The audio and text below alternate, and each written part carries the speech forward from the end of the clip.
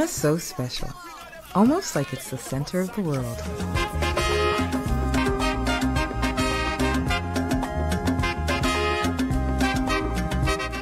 This is Tema, the largest seaport in Ghana and home to 25 unique communities.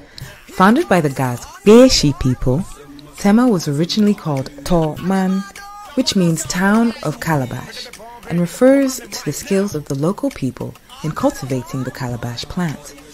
Before 1961, Tema was a small fishing village, but with the opening of the harbor by Ghana's first president, Kwame Nkrumah, Tema grew into an industrial center and Ghana's primary seaport.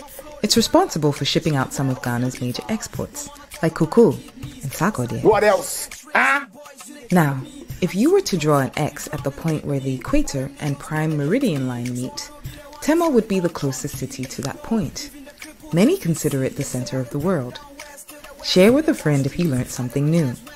This episode of One Ghana Minute is brought to you by Wakanao Ghana.